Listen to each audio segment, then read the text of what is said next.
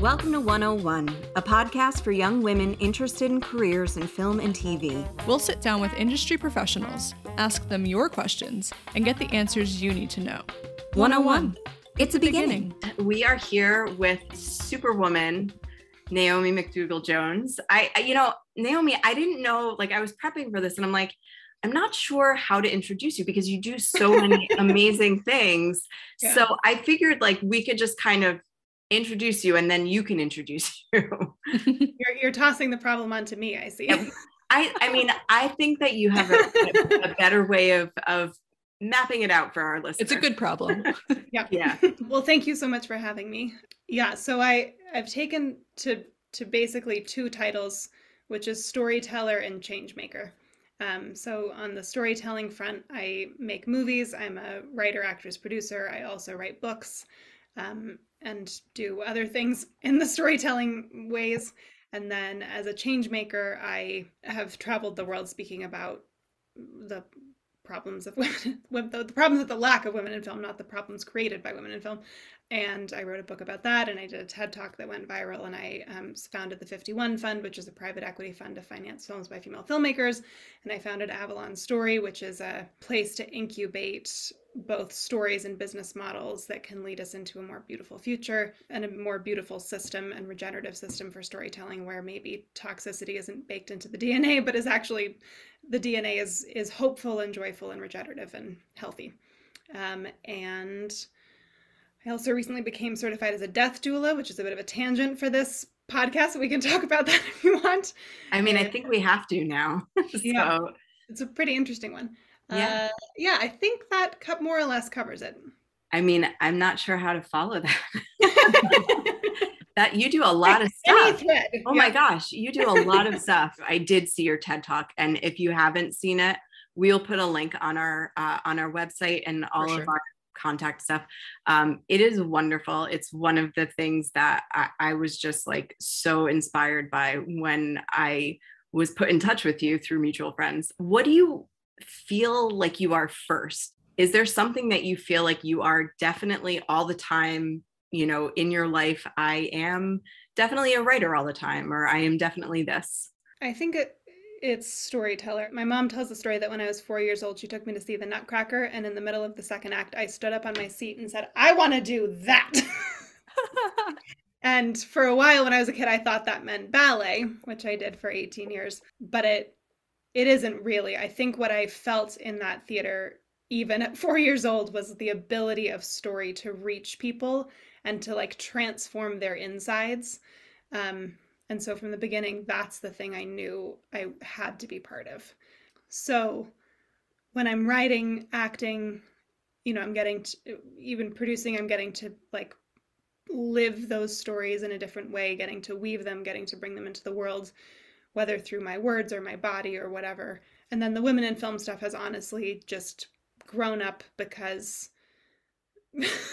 there's really systemic sexism and racism and all these things baked into this, the loudest megaphone through which we get to transmit stories. And so knowing and viscerally feeling how much power stories have, when I began to realize how limited the number of people who have that megaphone are, I knew that also had to be part of my work to change that, or be a small part of changing it. Do you think that one has informed the other and vice versa in how you've grown as an artist? Absolutely. It's really important to me to always protect my own art practice, partly because it's the thing that feeds me the most. It's my own body's communication with the universe. Without that, I would feel really desiccated.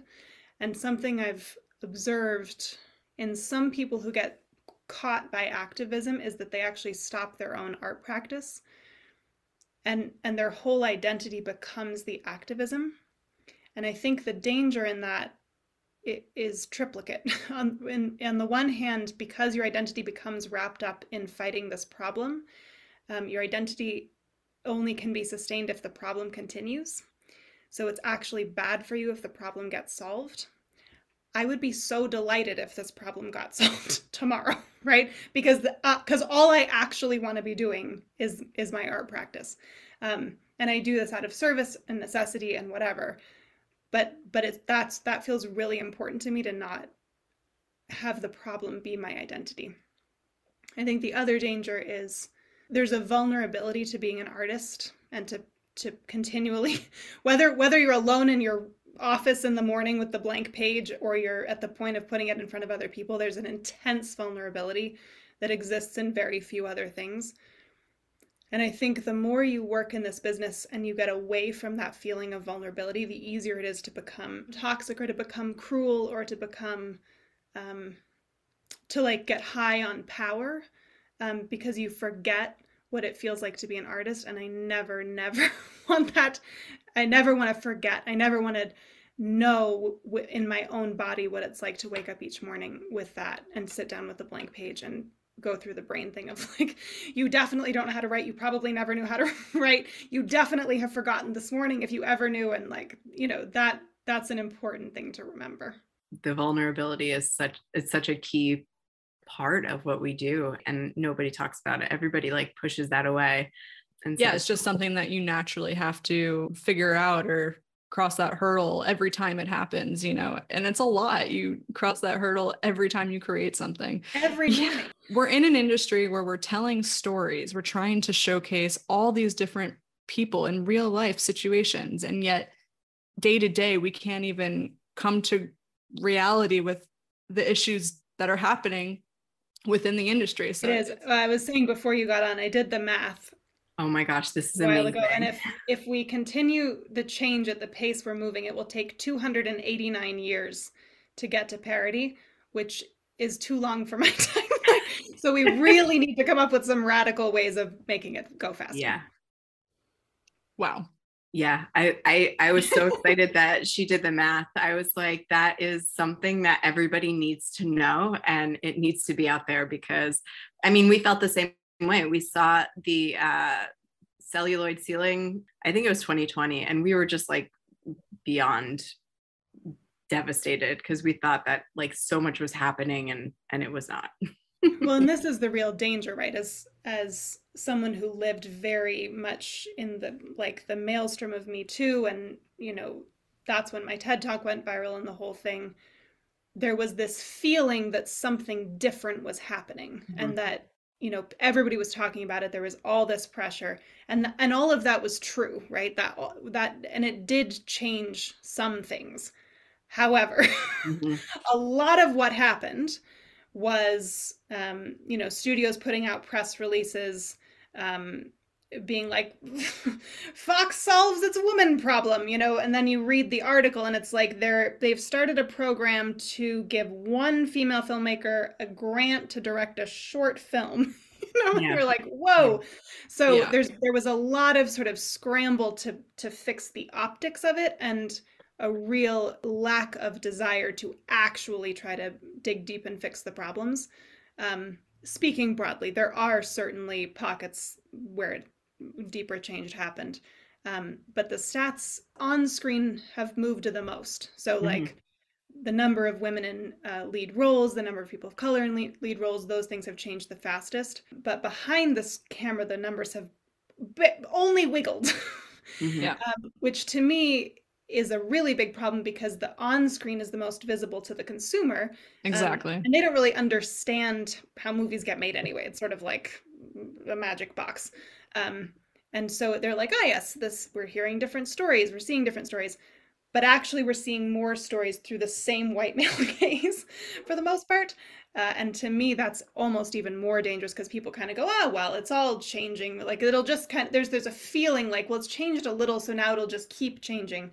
And if you look actually at the trajectory of how this has gone, the opposite happens. So like this happened at the end of the 70s, and there was a similar thing. There wasn't Twitter, so it wasn't quite as big, but it was a similar sort of moment. And the numbers jumped up, and then they went up for a couple of years, and then they actually started backsliding, and they never went back to as low as they were before, but then they flatlined for about 25 years. There was that group of directors, the female directors of the DGA. Yep, the original 6. That's yeah. right. That's right. It comes up, I think, in This Changes Everything that they talk about. I think that's what it was. Yeah, but it's like we're just repainting a wall, but everything behind that wall is rotting. That's a fantastic analogy. Yeah. Yeah. And I don't want to discourage people too much. Like, there was progress, right? Like, if we think about this as sort of a battle, like, we moved forward, 100 feet, which is not as much as we need to move, but the danger is complacency now, right? Like, we made some headway. There's going to be backsliding. There already is. Now we need to keep pushing forward. I feel like we could talk in this direction for like ever.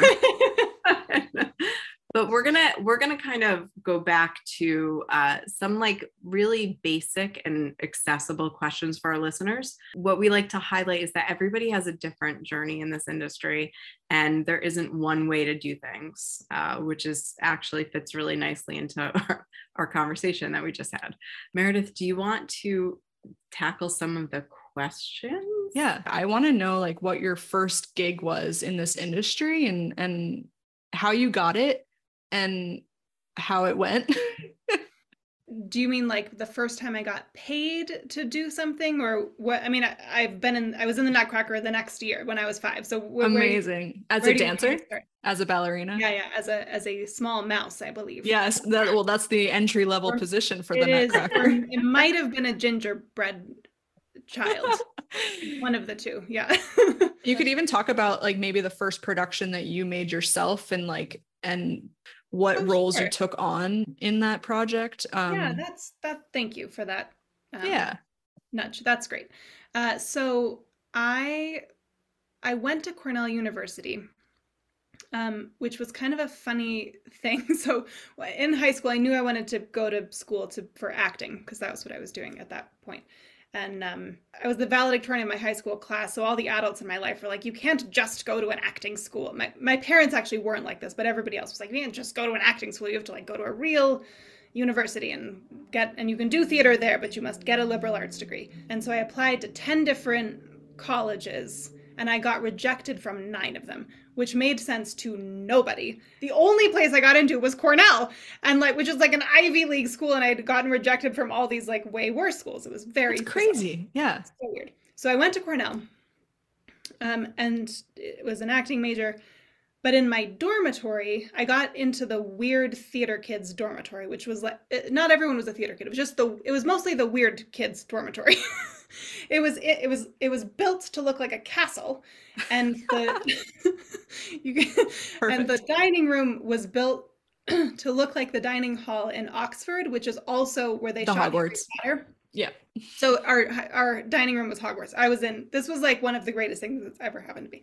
Also because it was just like, I had been the weird kid in my small town in Colorado, and getting here, I was like, oh my God, like, these people are way weirder than I am. This is fantastic. It was like, they totally moved the Overton window.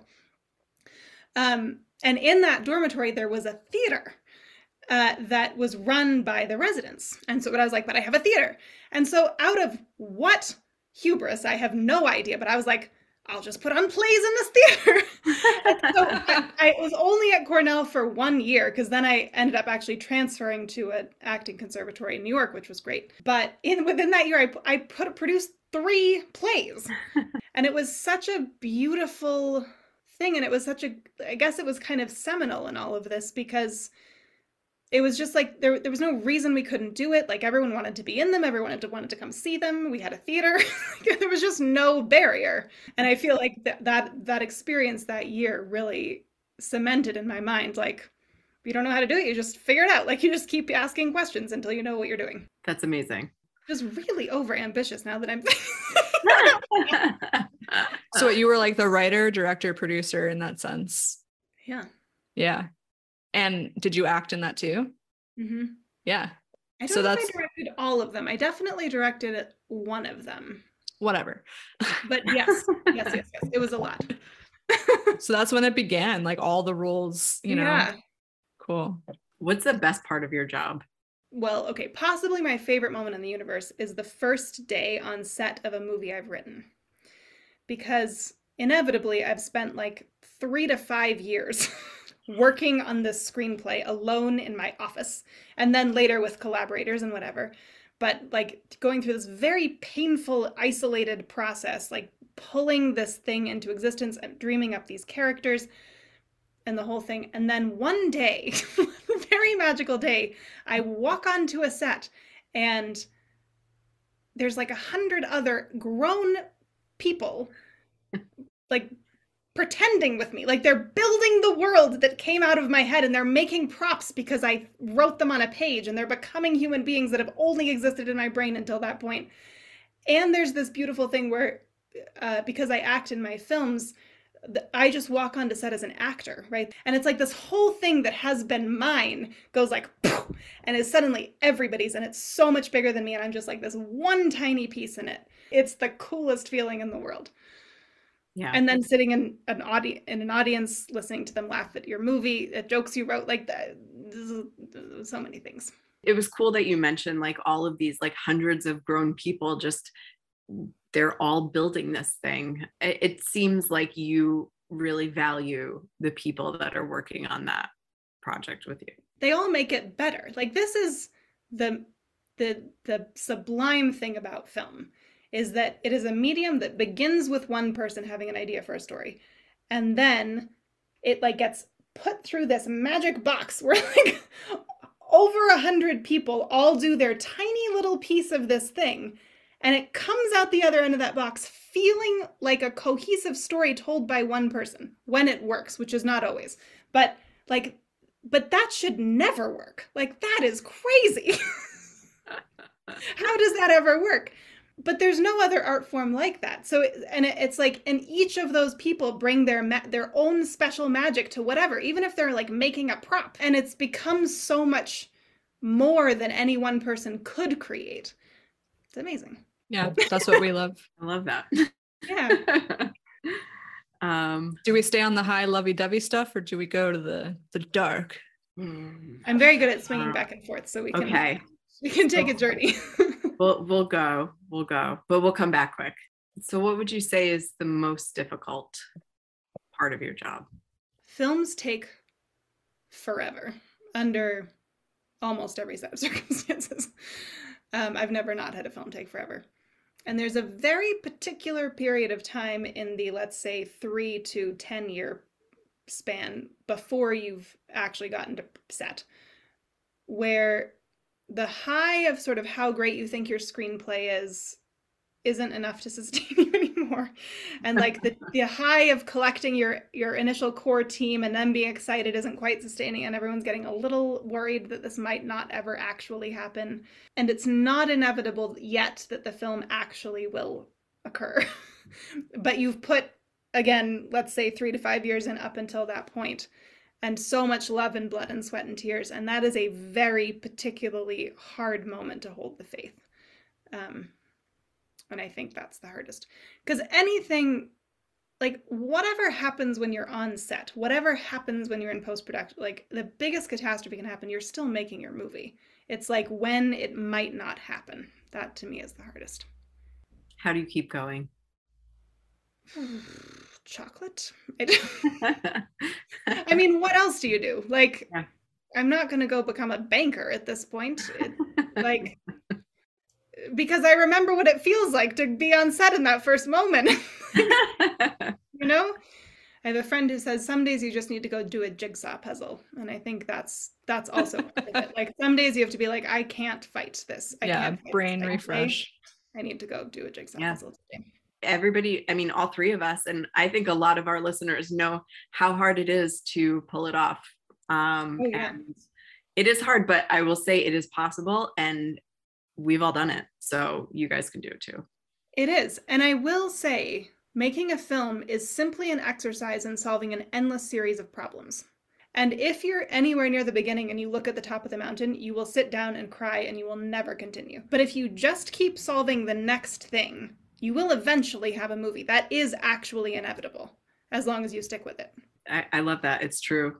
So one of the things that we want to normalize in the industry is women talking about money and women talking about what they deserve to be paid and how to determine when to maybe make a little bit less, establishing their own rules for how they manage themselves, and like how you've navigated that part of the business, because it is business. Like I said, we want our listeners to feel empowered to ask for what they deserve, to know how to navigate if it's like an indie film and the producers aren't paying themselves, and like when do you push, when do you not push. Yeah, if you can just share some insight. Sure. I mean, I will say that there's a quality to this industry, and maybe this is true of every industry, but it's certainly true of this one, where the more I love to do a thing, the less it is possible to get paid to do it. So I used to have a rubric for myself of like what had to be true to take a project across different jobs and things. So like producing, I hate producing as a thing, right, unto itself, right? It's a giant pain in the ass. I like producing my own films in conjunction with producing teammates, because then it's about getting to build your own playground. But as like producing other people's stuff, I loathe as basically. So like it to do that, I have to get paid very well, because then it's really about a paycheck.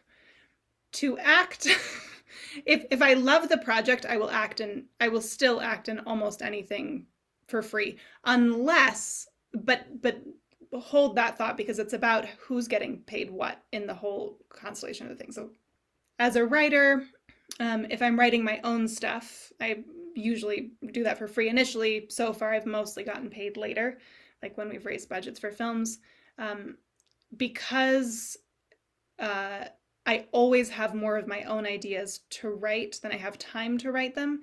If I'm going to take time off to write some of my own writing to write other people's things, I must be compensated well for that as well, because that there's an opportunity cost to what I'm losing of my own work. It's very tricky, right? My personal philosophy has honestly mostly been, how can I figure out how to get paid for other things that are like flexible and that I like doing, so that I can just do whatever the hell I want creatively and not have to worry about getting paid for that. That's not awesome, but I mean, it's not awesome that I shouldn't be getting paid for the value I'm bringing to the world, but also we're in late stage capitalism. Our value propositions are very off. I don't know. That's how I've made it work for myself. As a coach, now that a lot of my income comes from teaching and coaching other filmmakers, I have to get paid $200 an hour to do that, just again, because of the opportunity cost of the time I'm losing from my own work. Like, that's just what I've figured out. I have to get paid to make the whole thing work. And I've been very poor for a lot of years. So I graduated from acting school in 2008. So about 15 years. Sheesh. I've been in this business for about 15 years. I like the way that you organize your time, and I think it's important to balance out time and also skills. So if you are passionate about something, then maybe you'll be willing to take a little bit less, because it's not like an exact science. And I think that's the tricky thing with the business. My mentor, when I was only acting, I'm like, how do I determine whether or not I should push? Because I was at that stage in my career where I was like, I'm okay with doing things for free. And, I was happy for the learning experience and to like act and use my skills and my talent.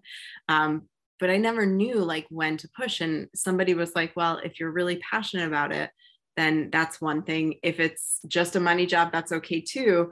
But it's also like, he said, like, look to see if the producers are getting paid. And like, you touched on that a little bit. I think it's such an important thing as a producer as well, because I've produced things where people are like pushing me for money. I'm like, guys, like, we don't have it. But, I think it's an important conversation to have. And I think you really covered it nicely. I do think there's a conversation you have to have with yourself too about what matters. Mm-hmm. Like, was it uncomfortable to live on $20,000 for 12 years? Yup. Like, were there a lot of sacrifices I had to make in my quality of living? Yup. But to me, that was less important than getting to do the thing that I feel I was put on this earth to do in the way I wanted to do it. The reason this is bad, I don't want to reinforce the starving artist model, because I think we need to get out of that. However, there is a reality that, again, like the divergence between what you love doing and the way you love doing it and getting paid can be vast. You need to get paid and you need to live, and like what's your number that is enough to be okay, where beyond that you can do what you want to do. Yeah, no, exactly. And it obviously depends on where you live. Oh, hello, Carrie. Oh, hello, dog number one. She knows she's on camera. Yeah. Hi. Okay. What advice have you been given, or advice that you can give to our listeners? Maybe somebody who hasn't gotten into the industry yet, or people that are in the industry that are losing track of what's important. If you look at the most successful people in our industry, a lot of them are deeply fucking miserable. I would venture to say most of them are deeply miserable, which really has to give one pause, I think, about chasing metrics of success that we're told are important. I am a lot less successful than a lot of people. I'm also more successful than a lot of people. But I am really happy doing what I'm doing on a day-to-day basis. I think about co-creating my career with the universe. And what I mean by that is, like, there are the things each year or decade that I think I want to have happen. And I sort of like go after those things. But I think I've also been very good of when something else happens, inevitably, I've been very open to being like, okay, well, what's this? And sort of like pursuing the day-to-day life that I want and letting go of some of the bigger success markers that I thought were important before.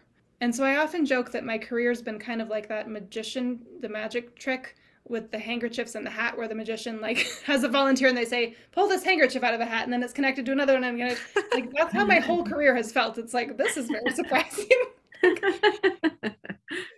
But it's also been amazing so far. And I think it will continue to be amazing. And like, if I think about what I thought I wanted when I was 18, I thought I wanted to be an Oscar-winning actress and just be an actress, and that hasn't happened. Maybe it will, maybe it won't. But I also, like, my brain wasn't big enough to imagine the career I have had, and it's so much cooler than that. Like, I've gotten to do so many more cool things. So co-create your career with the universe. Like, know what you want, take steps, but also pay attention to what's showing up and what may be presenting itself that's actually cooler than you could have imagined. Cooler than you could have imagined.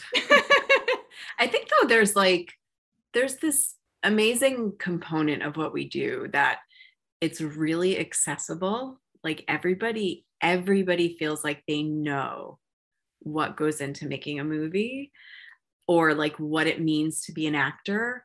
You know, some of my favorite questions when I was just starting out is like, you know, oh, what have you been in? And you're just like, people feel like they can ask you those questions and it's fine. But like, if someone's an accountant, they're not like, oh, how was last March? How was last April? Like, have you done any tax forms recently? It's like, it's the same. Like they don't, you know, any good audits lately. It's, you know, as a young artist, like it is hard. And, you know, even as a mature artist, like, you know, I've had people ask me about different projects and like, whatever happened with that. And you're just like, you know, we went on to make $650 million. Didn't you see? Yeah. It's the nature of a really like visible, accessible industry that people think they know a lot about, but unfortunately, like they only know a little bit about. Yeah. For any young artists out there who are getting asked the question, have I seen you in anything? Oh, have I seen you in anything? My best answer that I discovered is, oh, I don't know. What do you watch? And their brains go, what? And most of the time I was like, I don't know, we mostly watch Dancing with the Stars. And I'm like, oh, then probably not. Yeah, trying to get on that one. I like that. That's a good one. It's funny. I have a friend that works on the set of Dancing with the Stars. So he does the set building. That's amazing. So for people who are just starting out, like maybe they know a little bit about the industry, maybe they're in school, like what kind of guidance would you give to getting that first job? Or like what resources do you think are helpful or have been helpful to you? I mean, you just kind of throw spaghetti at them. I feel like I was like a Tasmanian devil coming out of school. I was like, whatever, like, just like, get me on a set, get me to meet people. Yeah. Now, I took some exploitative jobs that I wouldn't take again, and maybe try to avoid those. But I do think it's just about starting somewhere. And I think people can get a little bit caught up at the beginning and like, oh, well, it needs to be the right thing or whatever. And like, you're going to work on some shitty things. Just, you kind of got to get them out of your system. And I will say that some of the shittiest projects I worked on, I met some of the best people that I still work with because they were just starting out too. So just like work as much as you can, collect the good people, right? Like literally take notes, like who are the great, talented, good people you find, and then eventually start making work with those people. I feel like that's a lame answer, but I think that's a great answer. No, I think it's a great answer because it's true. Like everybody's been in that play where they serve drinks with your ticket. You're like, oh, it's you were in that play too? Yeah. And it comes with a jug of like margaritas, but it's true. And, it's funny that you say that because when I did that margarita play, I met the guy who was then the lead in my first feature film. And yeah. There you go. Everyone at the beginning is so worried about networking up. Like everyone is trying to meet somebody who like is higher up in the industry than they are. And that is, I mean, fine, try. But actually the most important networking at the beginning is sideways, because those are the people who are going to grow up and become casting directors, become producers. You're going to make stuff together. You're going to like the people who have given me the opportunities in my career have for the most part been my peers. There are a couple of exceptions, people who did reach down and pluck me up. But for the most part, those people don't have time for you because you don't know what you're doing. Like, go get some experience, find out what you're doing, meet good people around you, and like cut your teeth, and then maybe those people will want to talk to you. Yeah. 10 years ago, I knew nobody. And now, we each have our own networks, and it's people that you can rely on, that you can reach out to. It feels good. It feels good to get to that point, but you can't get there until you really bust your ass a little bit. Yeah. And like, particularly at the beginning, show up on time, work hard, be nice to people. Like that's basically, and then you will get hired again. That's really No, but that's an ongoing note. Like, be on time. When you are new and people are like, really, people look at that. They're like, is this person on time? Are they always coming in, 15 minutes late with a coffee? And you're like, yeah, right. Yeah, if you don't have a resume, you better be on time. Yeah. If you want a Starbucks, get up earlier. Yeah. Go support a local coffee maker, guys. Oh yeah, that too. Okay. That too. Okay. I think we're on to the final. We are master on question. Final question. Okay, so are there any directors or films that you've watched over the years that have inspired you or inspired the work that you create? Knowing you were going to ask this question, I very cleverly wrote down names on a note card because I always freeze at this question and I can never remember a single name in the entire universe. I know, it happens. It's the hardest. It is the hardest. Thank you. It shouldn't be. Yeah. I just like I panic and every name of every human being in the entire world goes out. Okay, so here's my list. So Celine Sciamma, Portrait of a Lady on Fire, probably number one. Holy shit. Dee Reese, Mudbound and Pariah. Sarah Polley, Take This Waltz, and also everything else she's ever done, but I just watched that one recently. Mati Diop, Atlantique. Rebecca Thomas, Electric Children. Kitty Green, Casting JonBenet. So she also directed The Assistant, which is the one she's better known for, but I think Casting JonBenet is one of the coolest movies I've ever seen, and more people should see it. And then last night I watched a film by a first-time director that the 51 Fund actually financed her film, and I just got to see the first cut, and her name is Noura Niassari, and her film is Shada, and I swear to God this is one of my favorite films now. I sobbed through the entire thing, and that's so cool. Well, congratulations to her. Yeah. Congratulations to her. Congratulations to you guys. That's a big accomplishment. We will also post these on our website, so people can do a little research and check these out.